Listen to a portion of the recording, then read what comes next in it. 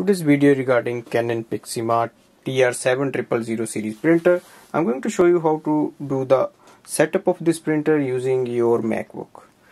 First step is to switch on the printer, and then we have to connect this printer with the Wi-Fi network of our home or office, and then we will add it in the MacBook. So go to the printer's display panel.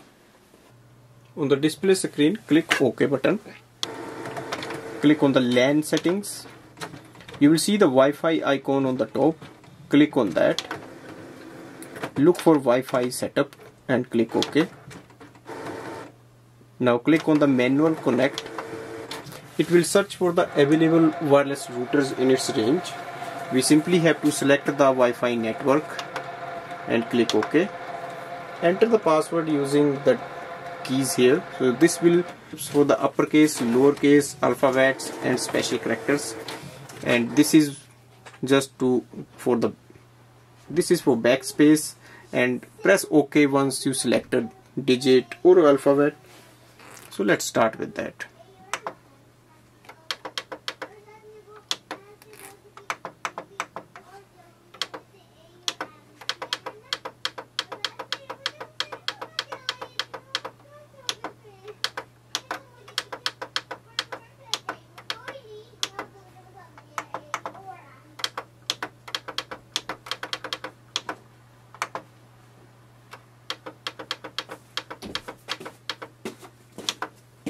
So once we enter the password, we simply have to click on the start button and wait for the connection to set up. Connected to the wireless router. So once you get this message, click OK and go to the home button. Next thing is to go to your Windows 10 laptop. The next thing is to go to your MacBook and open the system preferences.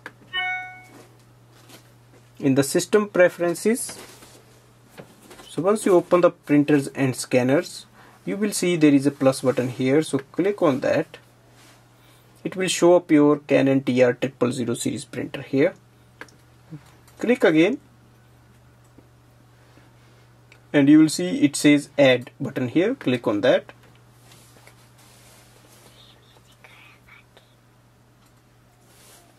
And after a couple of minutes, you will see your printer is added here, as you can see here, and you also get option for print and scan. So if you want to scan, simply click on the scan button and open scanner, and from here you can start the scanning process. Overall, I can say it's very easy to connect this printer with your Wi-Fi network and then add in your MacBook, and then you can start wireless printing and scanning with it. Thanks for watching.